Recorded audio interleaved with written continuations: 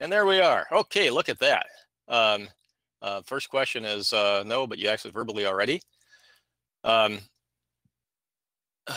Wander Costa, please give an overview about the use cases of the different types of RCUs. And what's the difference between RCU and SRCU, which certainly fits in there. And which user space SCU installation do I recommend? All right, okay. We got some good ones here. All right, good. So I'll take them in order.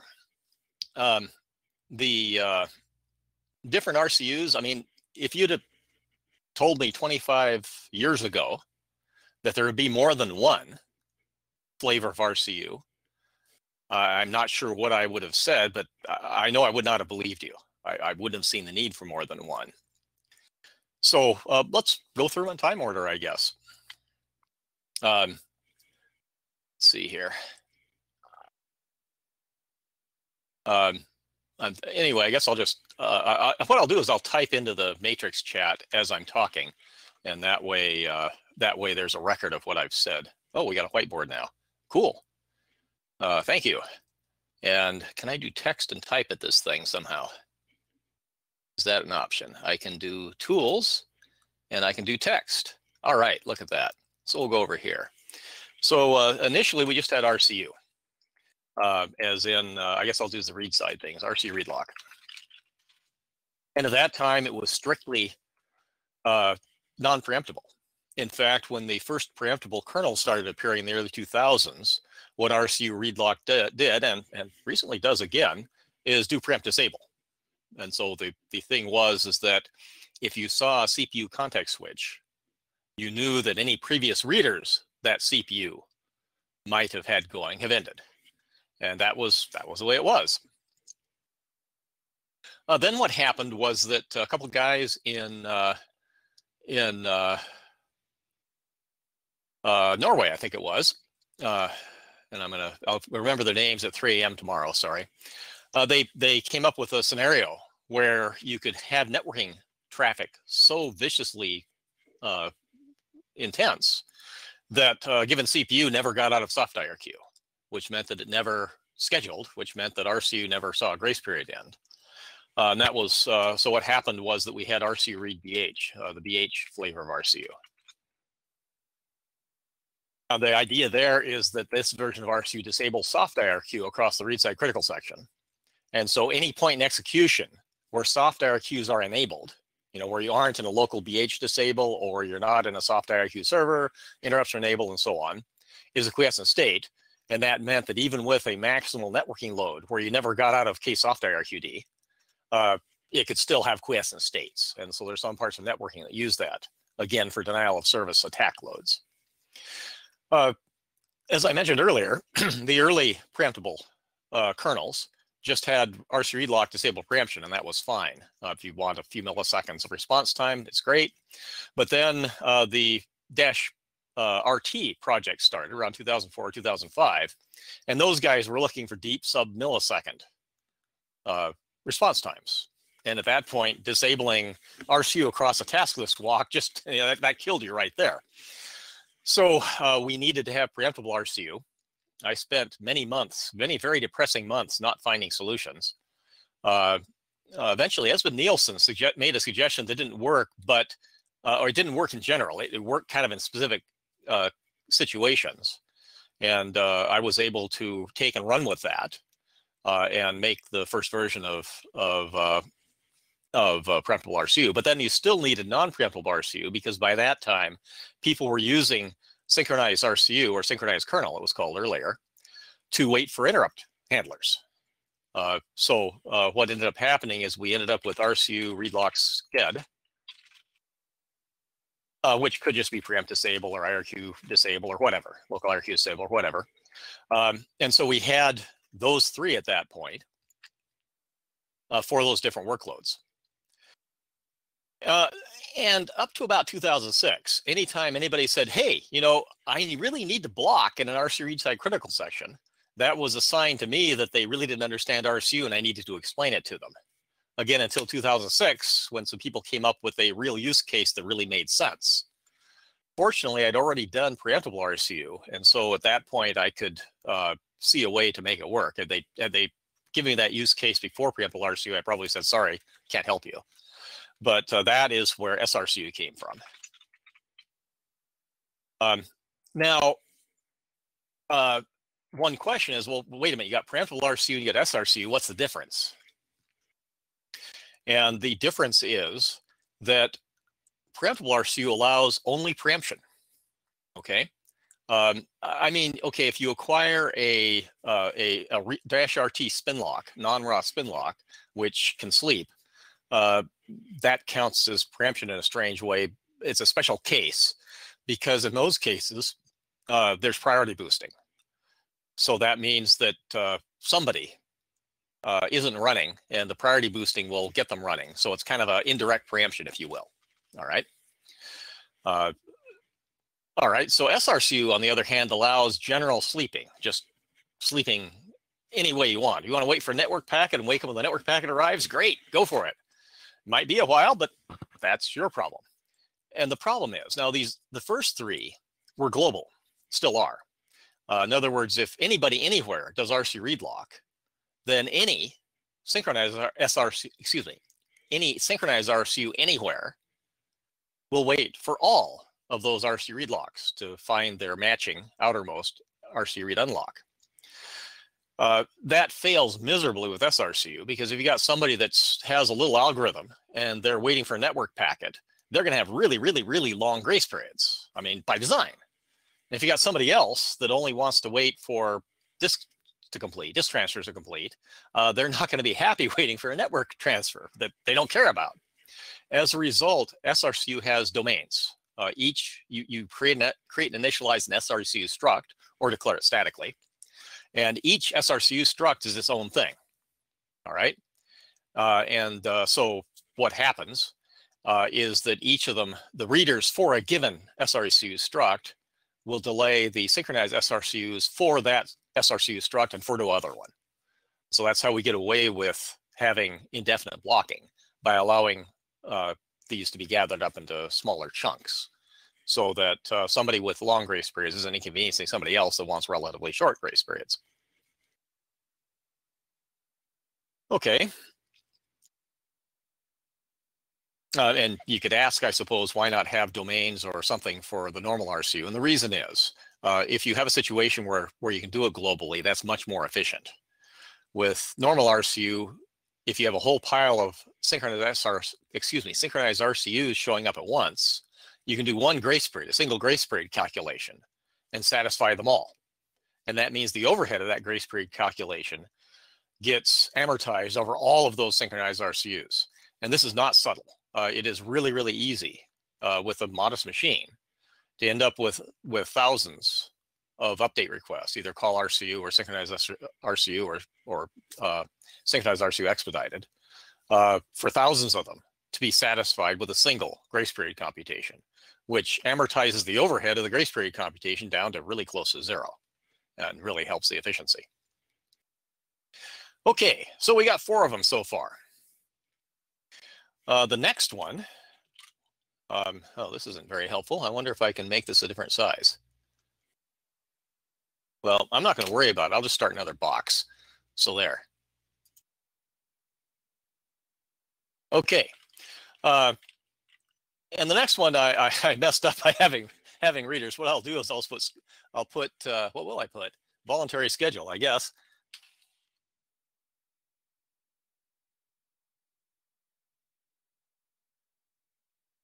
In other words, you weren't preempted, you scheduled, and that is the quiescent state. It delimits the reader in both cases. This was something that Stephen Ross had asked for, and it's used for tracing. They have trampolines, and the trampolines can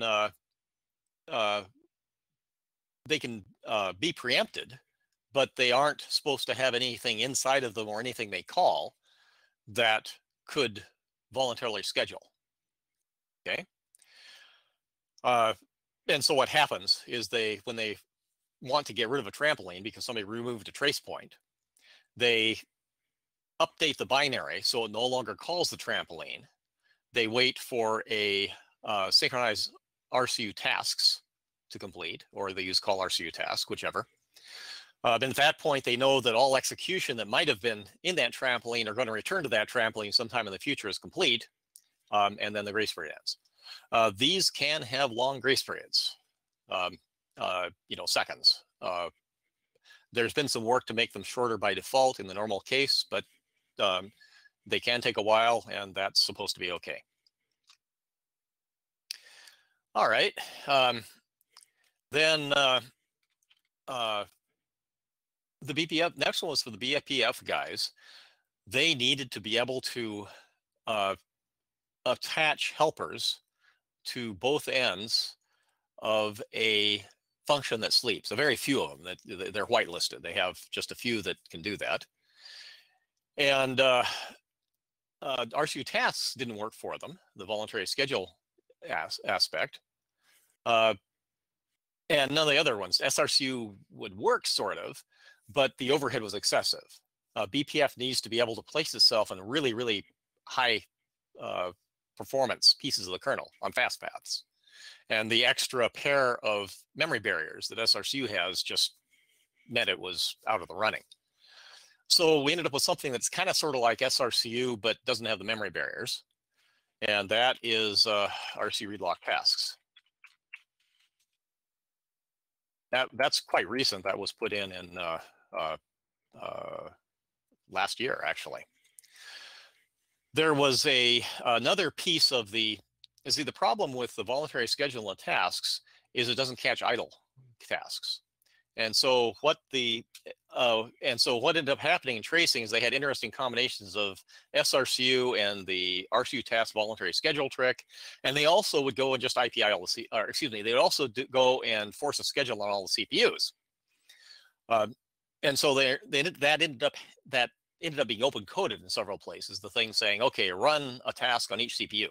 And this isn't like run the task on each CPU in turn. It's like for each CPU, wake up a task. And then when each of those tasks is run, wake me up.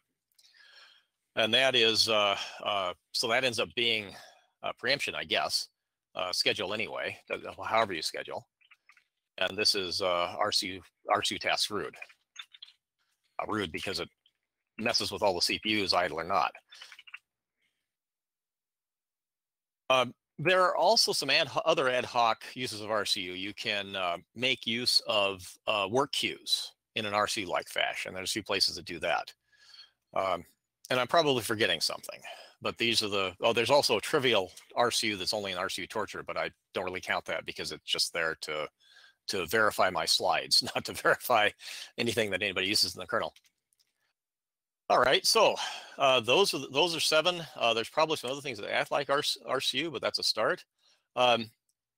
So Wander, I'm not sure how you pronounce your name. Does that cover it, or was there something specific you were looking for that I missed?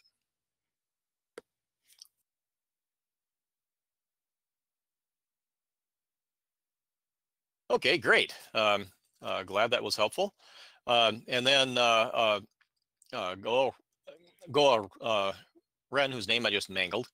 Did that explain the SRCU RCU difference, or would you like me to dig more deeply into that? If you want me to dig more deeply, a more specific question would be helpful.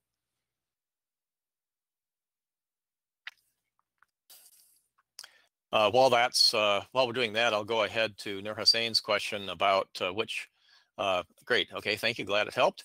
About which user space RCU implementation I recommend. It depends. There's actually a lot of them by now. There is the one that Matthew and I, and Matthew's the main maintainer of it in user space RCU, and that one's good and sufficient. It could use some help. There's some things on my list to do to it for quite some time, mostly involving automatic update size scalability and performance, but it works, and there's a fair number of projects that use it, and it's been very heavily tested. There's also one in Facebook's Folly library that seems to work fine. It's C++ rather than C. There's Concurrency Toolkit, I believe is the name of it. There's a couple of other toolkits that have variants of RCU. They often call them EBR, or Epoch-Based Reclamation, which is a particular implementation of RCU. You have to be a little careful with EBR. The original paper presenting EBR as part of software transactional memory had a bug where it could get in trouble with preemption at the wrong place. But the ones I've looked at have fixed that bug, so they should be fine too. So the first question is, what language are you using? If you're using a garbage collected language, you have RCU already in the garbage collector. You're set, no problem. If you're using C, probably Matthew Danelai's user space library is probably the best thing for you. And that's in most distros in any case as well.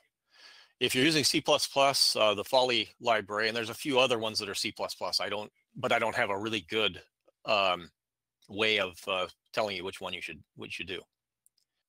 And so I have to do something. Okay, so somebody told me that they're not seeing the updates. Apparently, I have to click somewhere else to make the typing appear. Did that help, Claudio?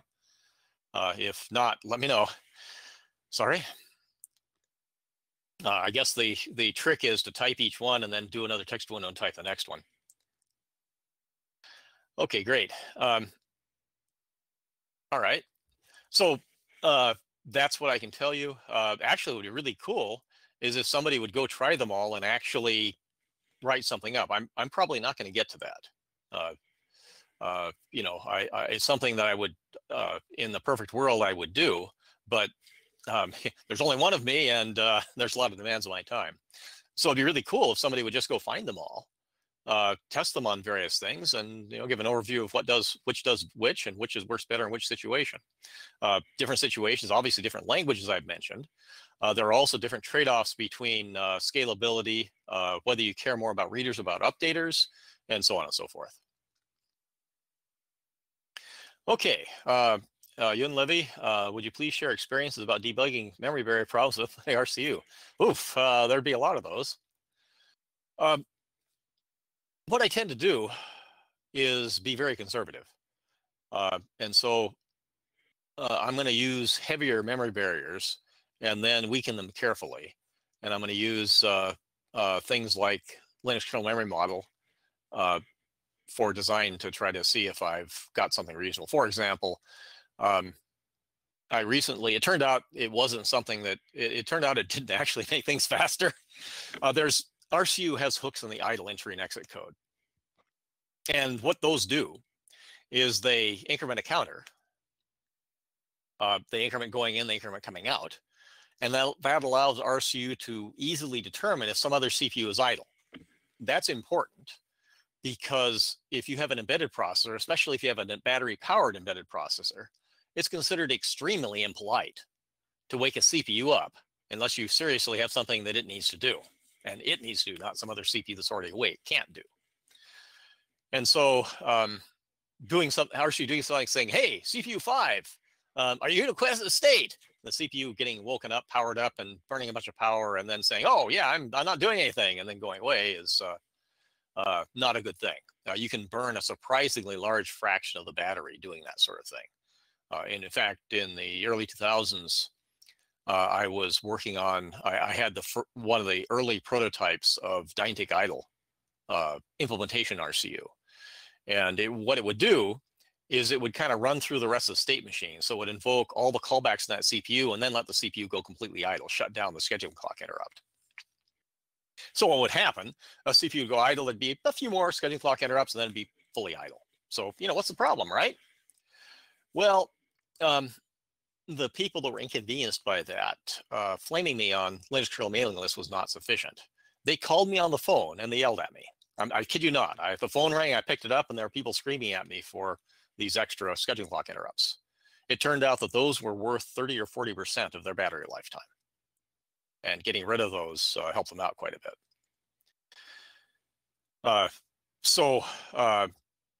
Of course, idle entry and exit is important. And we were asking about memory barriers. And the thing is that you have to sample this counter off CPU. I mean, the whole point is that the CPU goes idle and RCU doesn't make it do anything.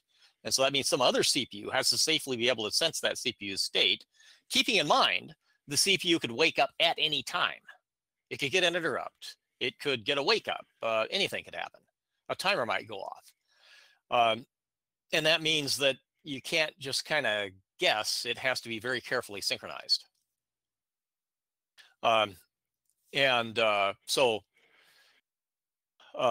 Weakening those memory barriers, right? Initially, it was just an atomic increment. It has been for a long time because there was a feature that the MM guys thought they needed, but turned out they didn't. And so there were some extra bits and some potential updates. But it turned out they weren't using that, and they weren't. And so Joel Fernandez submitted a patch to remove it. I eventually applied that, and at that point, it's updated only by its own CPU. And at that point, you don't need an atomic increment. You can just increment it. But you need full memory barriers. And so I used the Linux kernel memory model to prove that I only needed a memory barrier on one side and not the other. I could use a store release and a load acquire to get the ordering in the other direction. Frederick Weisbecker believes that I can get rid of one of the remaining memory barriers. And he might be right, but he's going to have to prove it to me. But the problem was, so what happened is you have a non-atomic increment and a full memory barrier, SVMB. The problem was that full memory barrier on x86 is, guess what? It's an atomic increment. And that meant that by making it more efficient, I was actually making it less efficient on x86. Linus noted that and says, I'm not taking that patch.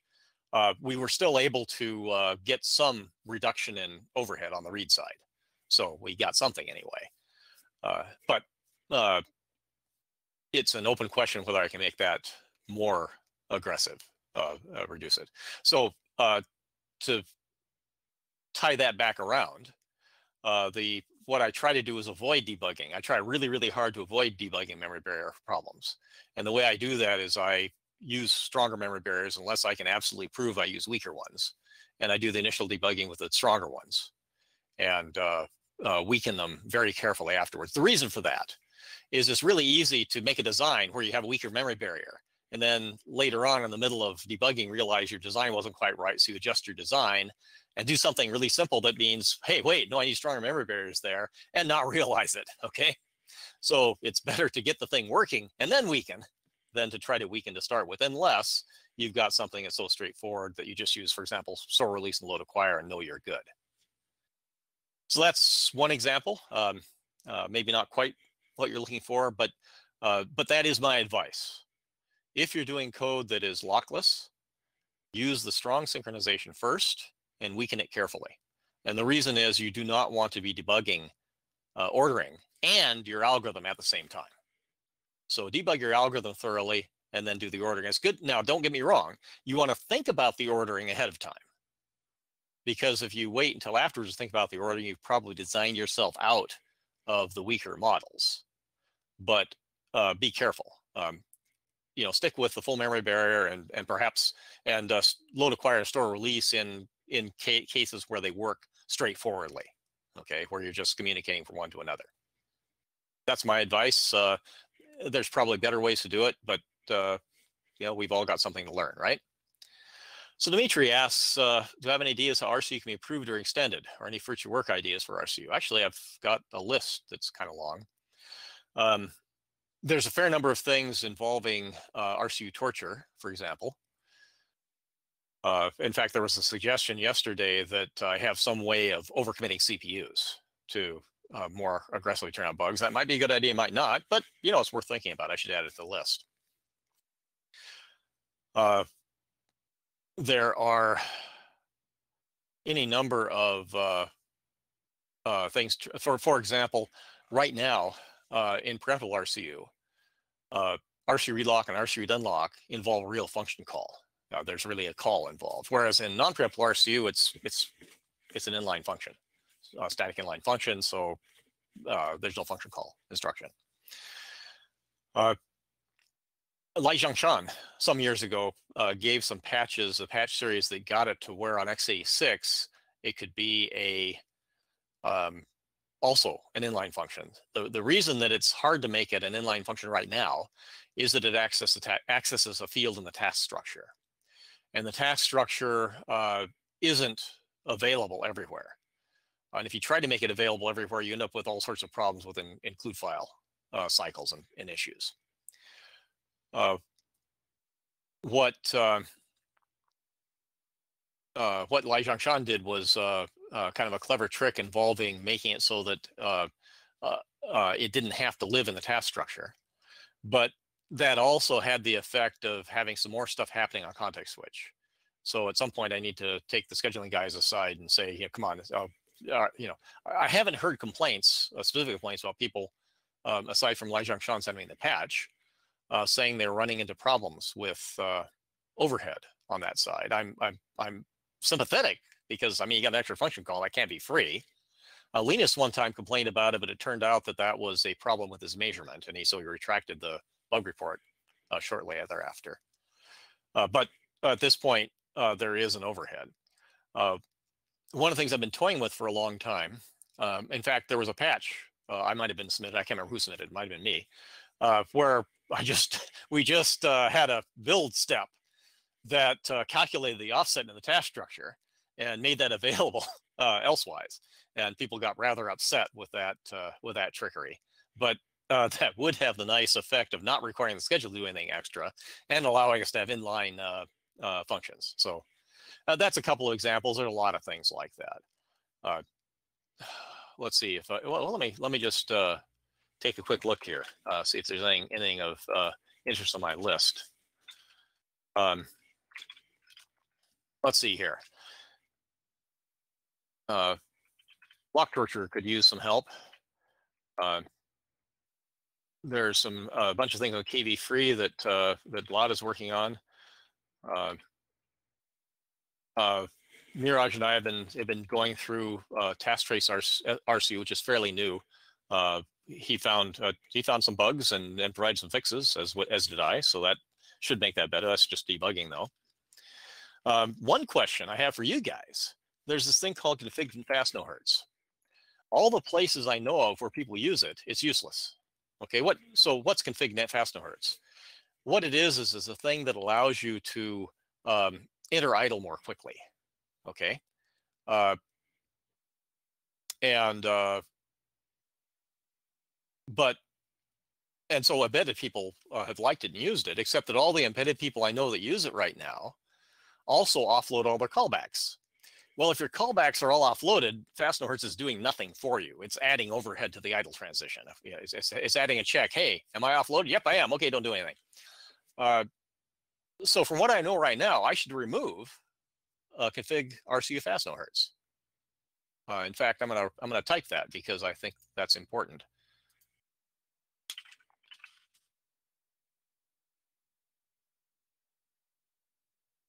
And one of the I've had on my list for a while, and I just haven't gotten to it. I'm going to submit a patch that removes it, and if nobody complains, it's gone. So far, all the people that I know have been using it have been using it in a way that isn't useful. So that's one. So thank you. That was something I should have mentioned to begin with, just because I'm curious. Let's see.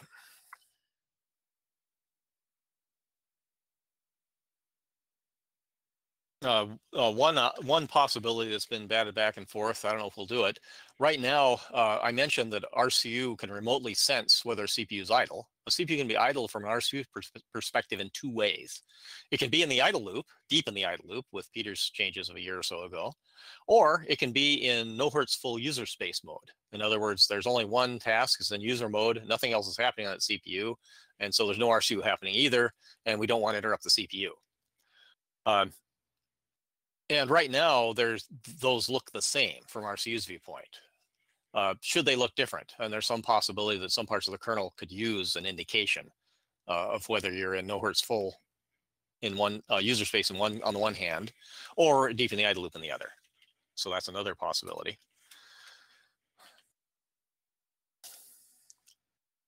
There's, as I said, a bunch of testing things. There's one of the things that I've been working on for a while, and I've made some progress, but more is needed, and that's dealing with cases where callbacks are flooded.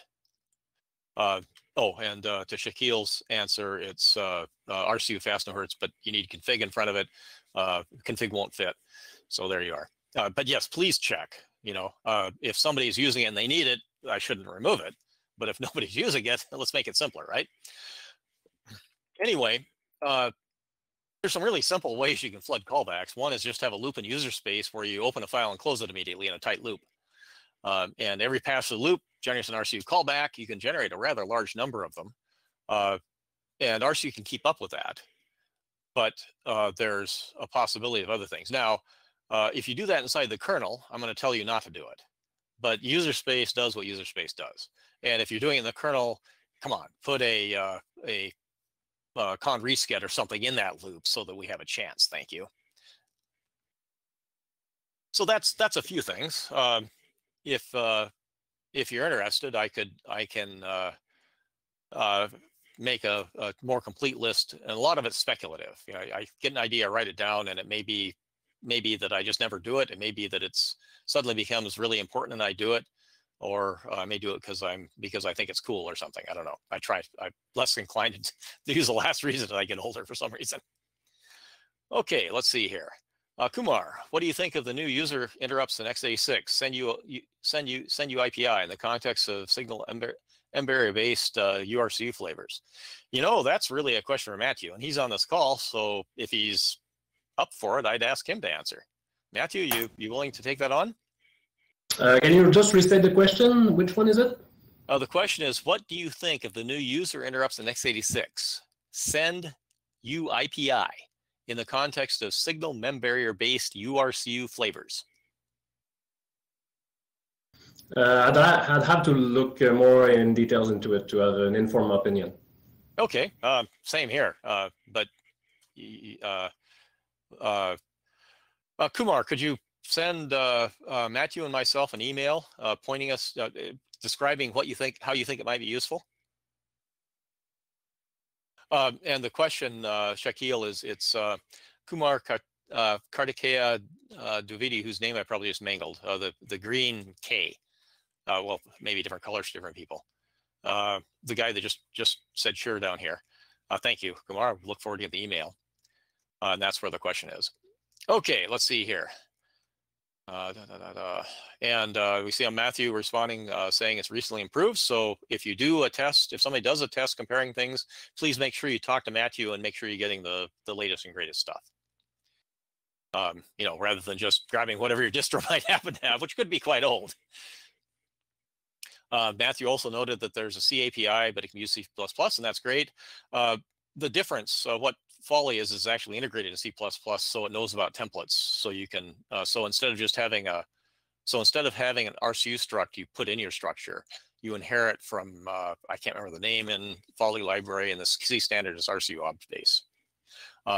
Why that makes a difference is an interesting question, but there you have it. Okay, Matthew asks about an extension, RCU lock, kmalloc, GPF kernel, if RCU needs to require a lock. Okay, well, so if you do, I'm not sure exactly what you're saying there, Matthew. I'm gonna take you very literally initially, and then tell me where I went wrong. If you do RCU read lock, then kmalloc, it better say GPF atomic, because we don't block. So right. Help me out. So what I'm asking for here is the ability to auto-magically drop the RCU read lock. So it wouldn't you wouldn't want to just call RCU read lock. You'd want to call RCU read lock auto drop is okay, and then generally when you call kmalloc, you don't need to drop the lock. But we do all these games right now where we either allocate memory up front when we won't necessarily need to actually use it, or we use GFP atomic when actually it would be fine to sleep, but we don't want to write the code to yeah, it's awkward, right? So I want to say it's okay to automatically drop the RCU read lock. I will check before I do anything else that was being protected by the RCU read lock.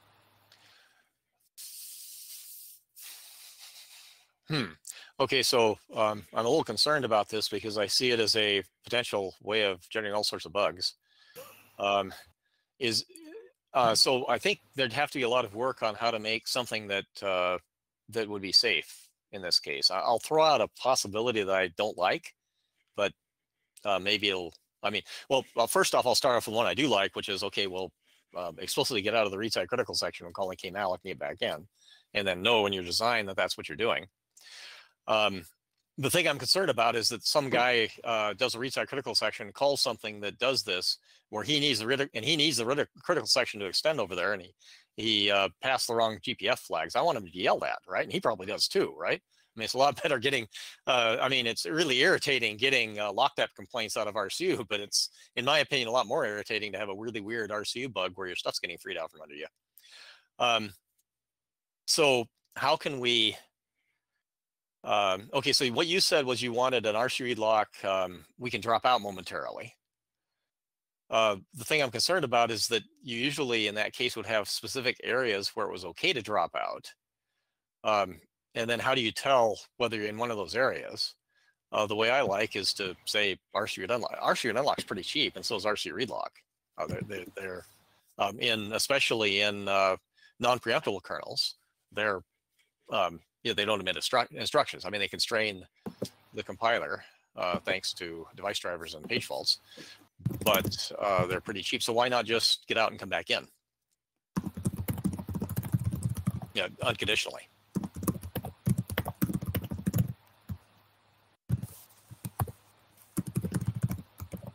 We got a 5-minute warning because we got some other people coming up. Why don't we? I think what we need, Matthew, is more than we're going to be able to discuss in 5 minutes. I think we need to discuss and look at an actual use case and see what works best in that case. I'll tell you I'm skeptical, but you know I've been skeptical. I was skeptical of SRCU to start with too, so who knows, right? All right, let's see.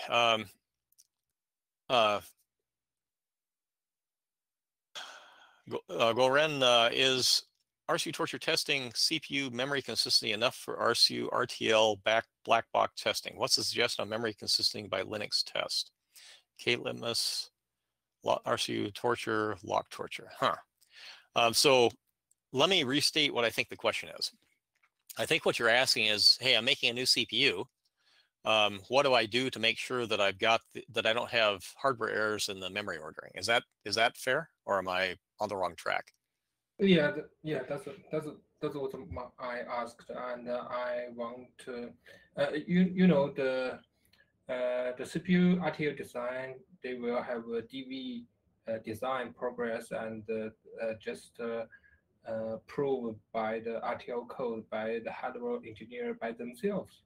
But when they integrate the whole CPU to us, we will test, and firstly we will check the memory consistency is right or not, and second we will to check the stable or one strong a high pressure on the CPU running for some lockless and a lot of acquire release spin lock gathering together, and to see the CPU would cause some problem or not. Okay. Yeah. So you mentioned K-litmus, and Bouchon seconded that. However, to your point you raised about high load, I suggest you run K-litmus with a heavy background load as well. Okay. So K-litmus is a facility, and litmus, just straight litmus. K-litmus creates kernel modules which run in kernel space. There's also litmus 7 in the herd tools toolbox, and I'll type that. Yeah, I know. Okay, great. Yeah, I know K-litmus. Litmus just no, but not K-litmus, but also just litmus by itself. Okay, yeah. And we got a 3-minute warning. Thank you, James. And the thing you have to worry about is making sure that you have the right set of litmus tests. I know some people that do this. They may or may not be willing to talk to you. What I can do, send me an email, and I will contact them. And also tell me, if you can, what CPU you're working on. That may make a difference. And I'll contact them and see if they're willing to talk to you. I can't make any promises, but I can promise to reach out to people who do that and have done that for years, using tools like Litmus. Okay, and perhaps that'll help. Fair enough. Yeah. Okay, if that works for you, send me an email. Okay.